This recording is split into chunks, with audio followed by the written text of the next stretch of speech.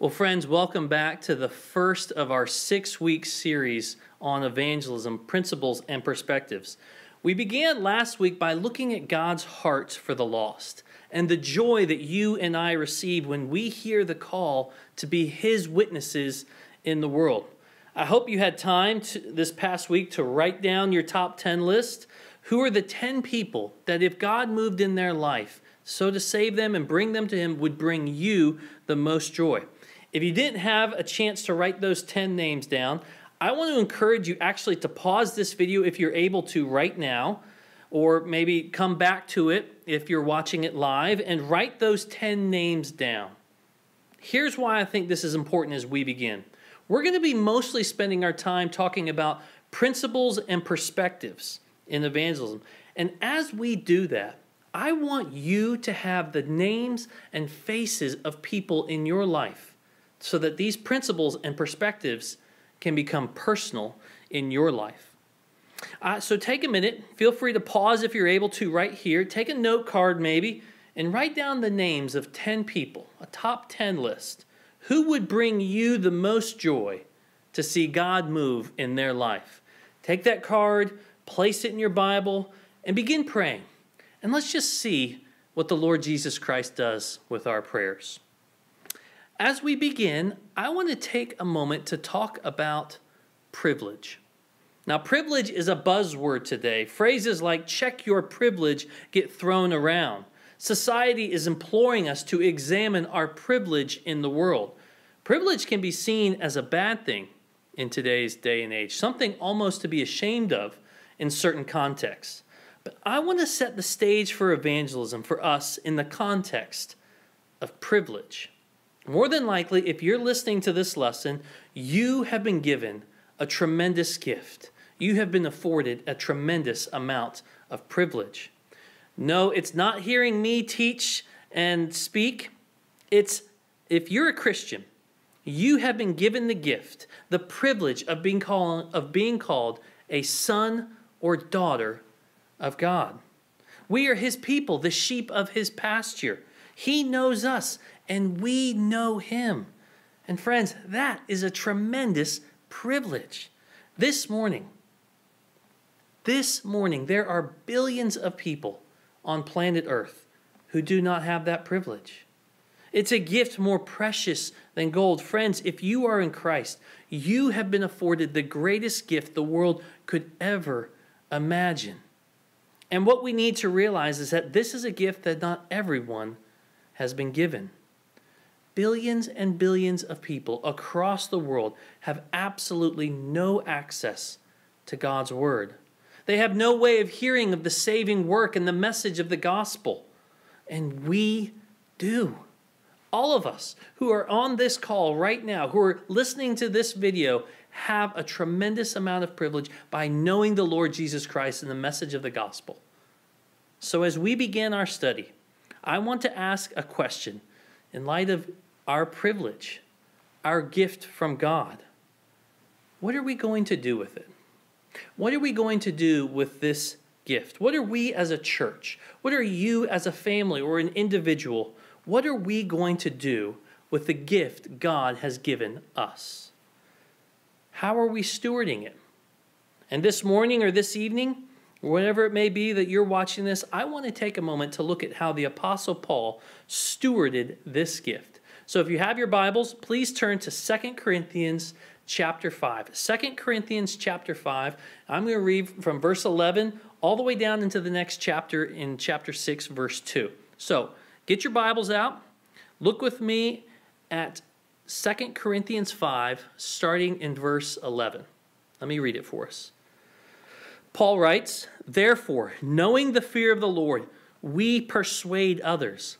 But what we are is known to God, and I hope it is known also to your conscience. We are not commending ourselves to you again, but giving you cause to boast about us, so that you may be able to answer those who boast about outward appearance and not about what is in the heart. For if we are beside ourselves, it is for God. If we are in our right mind, it is for you.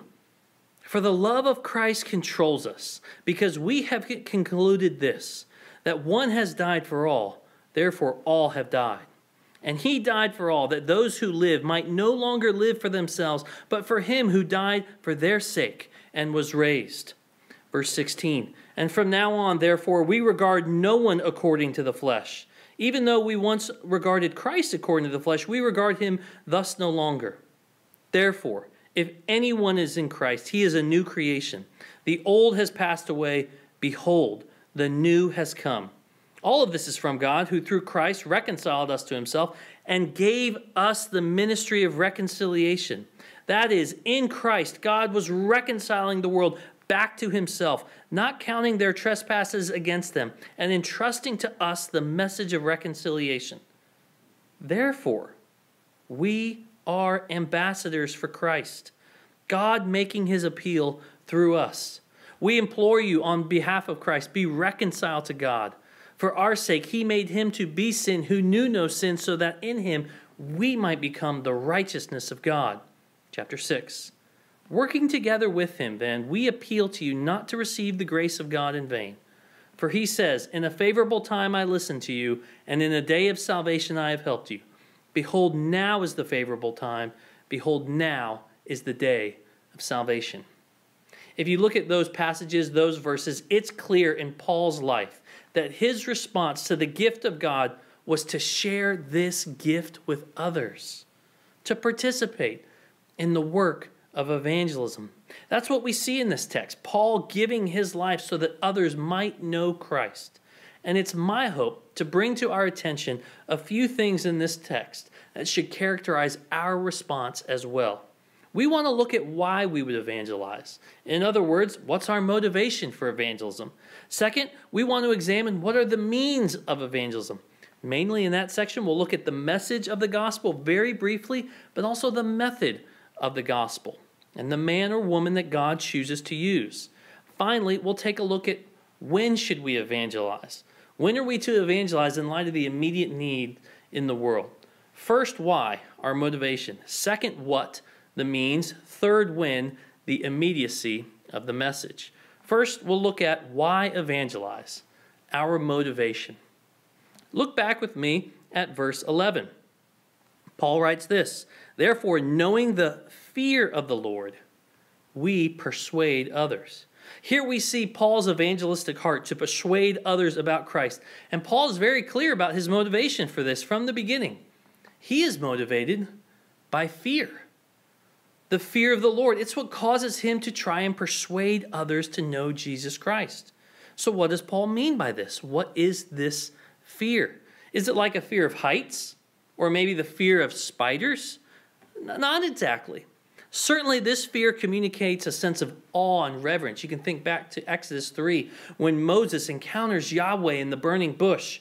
There is certainly awe and wonder in Moses as he encounters the living God, removing his sandals, bowing in worship. It's certainly reverent awe. But I think that we've tempered down the idea of the fear of the Lord in our day and age to make it more manageable, something easier to swallow. Friends, you know what I think the word fear means? I think it means fear.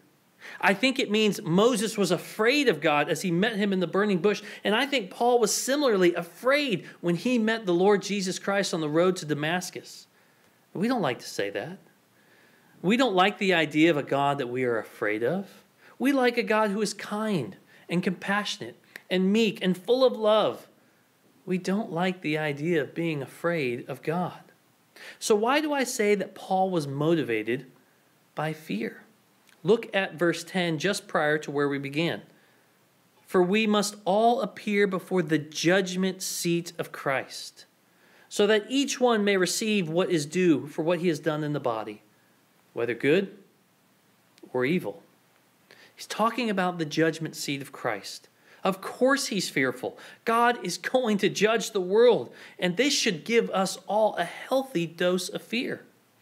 So I have to ask ourselves, in this day, in this age, friends, where is the fear of God? Who fears God in the 21st century? Where is the fear of God in our churches? Where is the fear of God in our homes? Where is the fear of God in our own hearts? One commentator writes, our God today is so small and our sense of self is so large. We fear God so little that we seldom sense the seriousness of sin. And we sense the seriousness of sin so little because we seldom fear God. Brothers and sisters, the Apostle Paul was motivated by a right understanding of who God was. He saw his character, his holiness, his purity, his righteousness, and his judgment seat. And he was afraid. But while he was probably afraid for his life in Acts 9, he wasn't afraid for himself here in 2 Corinthians. Paul knew the outcome of where he would stand before the judgment seat. He was afraid for others. He was afraid of others meeting the Lord Jesus Christ, the living God, at the judgment seat apart from Christ. Think about Acts chapter 10, verse 42. And he commands us to preach to the people and to testify that he is the one appointed by God to be the judge of the living and the dead. Matthew 25, verse 31. When the Son of Man comes in glory and all the angels with him, then he will sit on his glorious throne. Before him will be gathered all the nations, and he will separate people one from another as a shepherd separates the sheep from the goats. Paul's fear was that people would meet Jesus Christ for the first time at the judgment seat, and it motivated him to share Christ with others. But friends, this wasn't the only motivation that Paul had. He also was motivated by love. Look at verse 14. For the love of Christ controls us. It is the fear of God that persuaded Paul to try to persuade others, but it is the love of God. It is the love of Christ that controls him. The Greek word for control is suneko. It means to hold together with constraint, to compress. And so here is Paul, held together, constrained, compressed together by the love of Christ so much that if it were not there, you can see that his life would fall apart. You see, God doesn't want Paul or us to be motivated exclusively by fear, though that would be a right and valid motivation in light of who God is. He compels us with his love. Is Christ going to judge mankind for the sins he committed? Yes, he is. He's righteous. He's just. But because of his great love, he has also provided a way out, a way of redemption, a way of salvation. What is this love that controls Paul? It's the good news of the gospel. It's the news that, yes, God is going to judge the world for its works, but there is one who never sinned, who never fell short, and he offers himself to you here today. Friends, if you're listening to this message right now, and maybe by some chance you have never heard of this message, that Christ poured out his life for you on the cross, let me invite you right here, right now, to receive the gift of Christ's life for yours, your record before the judge in exchange for his. You can receive this gift today. And it's this love that controls Paul, and it controls you and me. It should motivate us to love and cherish our Savior all the more, because this is the gospel. This is the love of Christ that controls Paul. So friends, I have to ask, has this gospel changed your life? Does the gospel control you? Because Christ, our Savior, died for us. As Christians, we should be so gripped, so moved, so captivated that we would want to serve King Jesus, not out of a sense of duty, not out of fear of alone, but out of love. Friends, you do not need to convince me to remain faithful to my wife and to my children and my family, because I love them. I want to. I want to serve them. It's my joy to lay down my life for them. And so, church, does the love of Christ control us in such a way that we are compelled to serve him? Paul's motivation, the fear of the Lord and the love of Christ. Second, we see that God's chosen means for the mission is the message and the man. In other words, what is the instrument in which Paul's ministry is going to take place? What's going to empower this mission? Look back in the text at verse 18. All this is from God, who through Christ reconciled us to himself and gave us the ministry of reconciliation. That is, Christ, in Christ God was reconciling the world to himself, not counting the trespasses against them, and entrusting to us the message of reconciliation. Paul is clear. This mission is from God, and the power is found in the message of the gospel alone.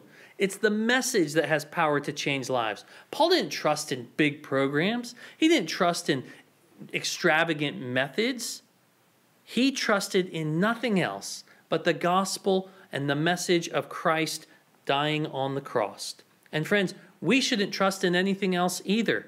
If we want to steward our life well, if we want to use the gift that God's given well, make it about the message of the gospel. Now, we're going to come back to the message of the gospel more in a later session, talking more about what is evangelism and what isn't evangelism, and maybe what is the gospel and what isn't the gospel. But here now, I want to spend a little bit of time talking about the method, you and me.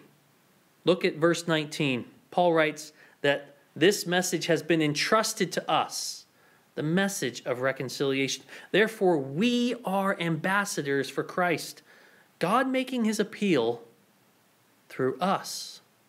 The power is in the message, but here's what's shocking. God, in his infinite wisdom, has ordained that men and women are his method of delivery.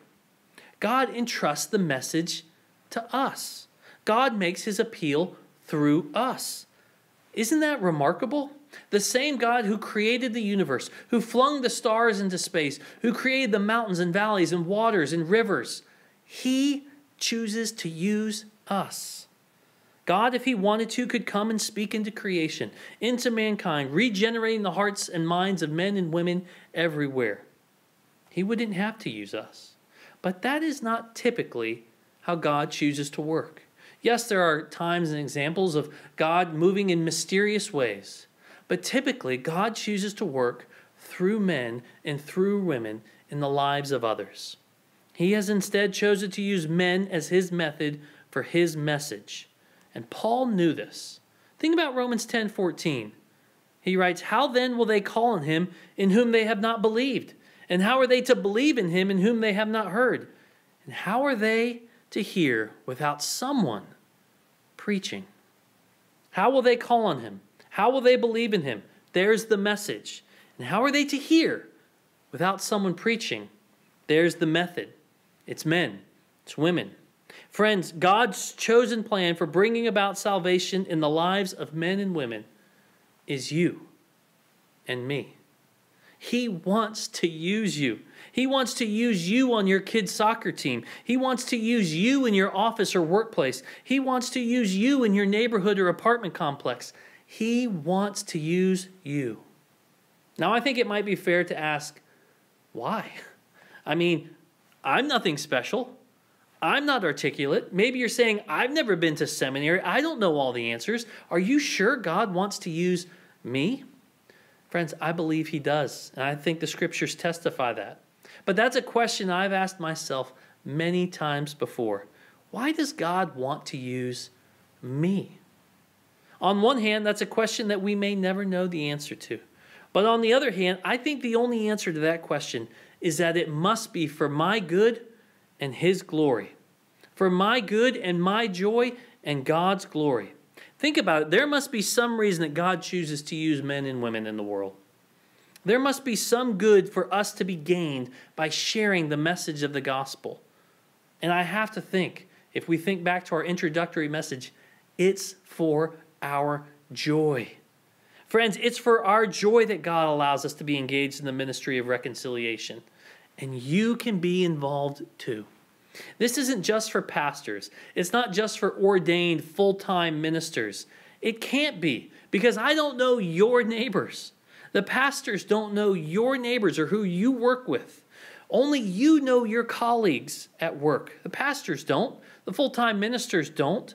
You don't have to be on a college campus, and you don't have to be an overseas missionary to be a messenger.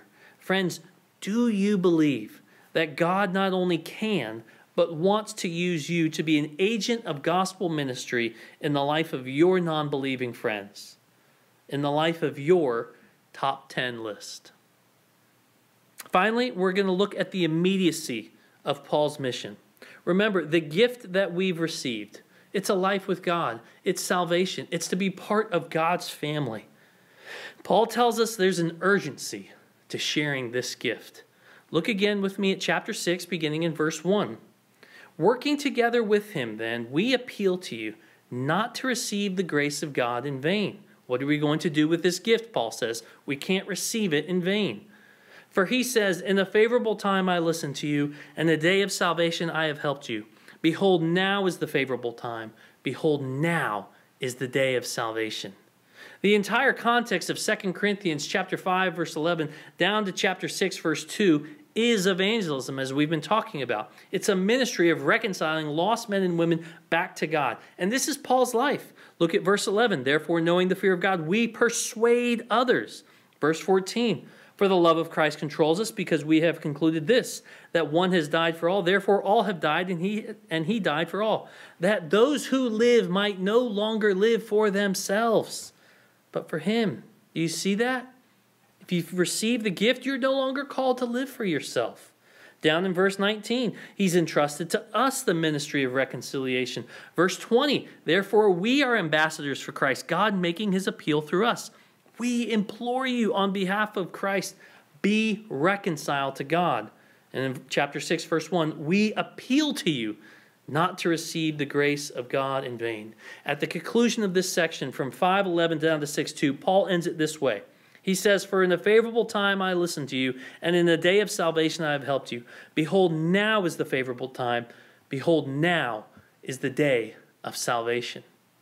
He's quoting Isaiah 49:8, where the prophet Isaiah writes to a people who are in exile, and he tells them that one day in the future there will be a day of salvation, and they will be returned to their homeland.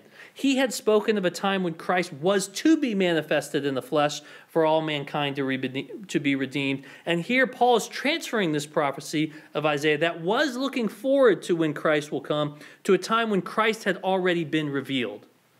There is a favorable time. There is a day of salvation. But it's not in the future anymore. The day of salvation is now. Behold, now is the favorable time. Behold, now is the day of salvation. The word behold is an interjection that's telling us stop, pay attention, look at what I'm saying right here. It's of critical importance. And Paul says that twice.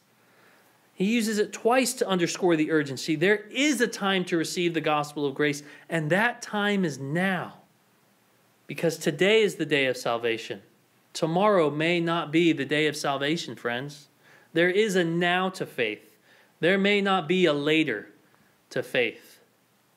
For most of us here, we need to remember that there is an urgency for people in our communities who are outside and far from Christ to respond now to the day of salvation, to place their faith in Jesus Christ now.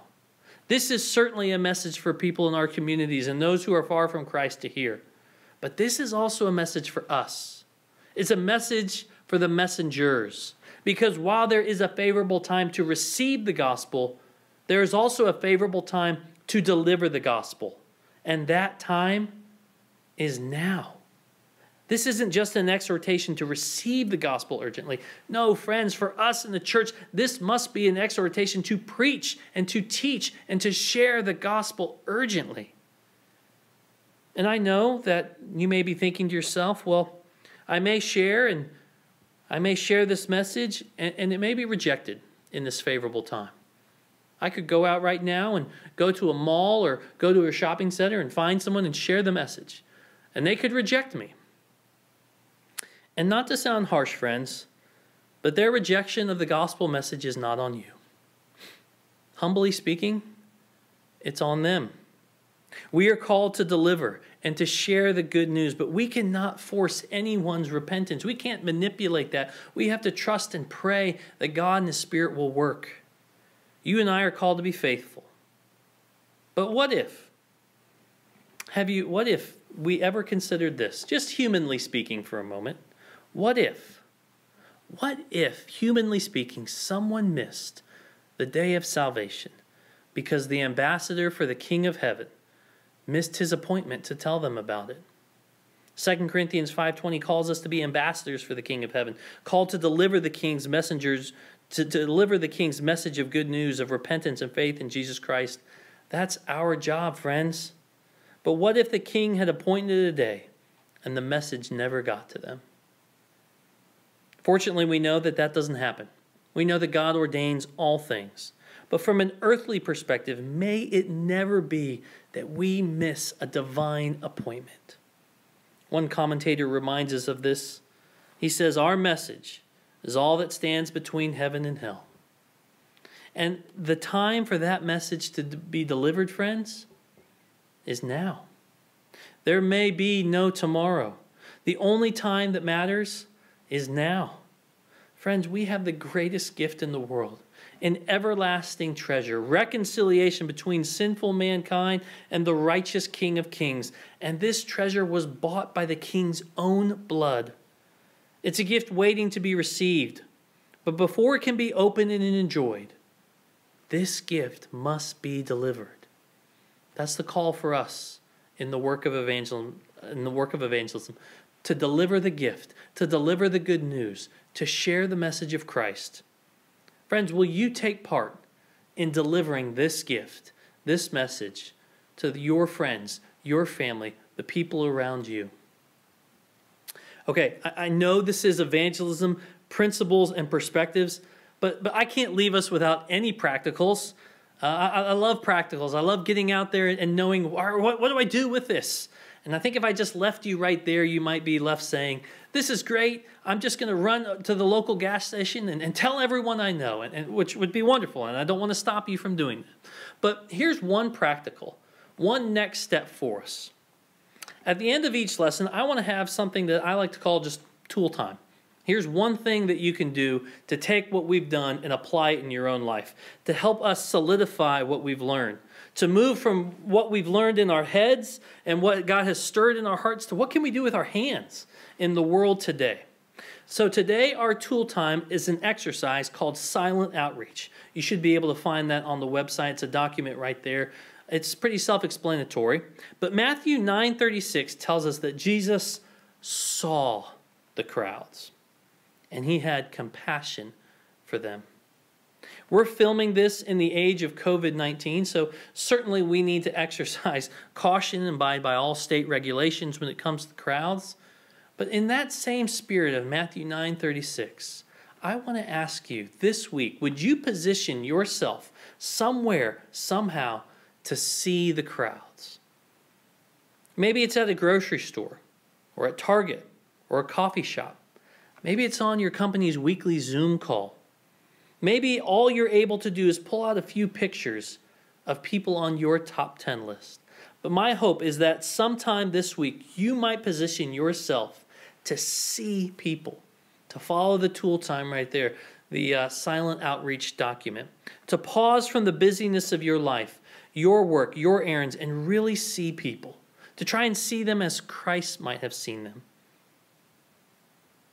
And as you're observing, I want to encourage you to read a few of the passages noted in the document and ask yourself the attached questions in the document. Let's begin our journey into evangelism by praying that God would shape our hearts for those that are far from him. Amen. I hope this has blessed you. I'll see you again next week.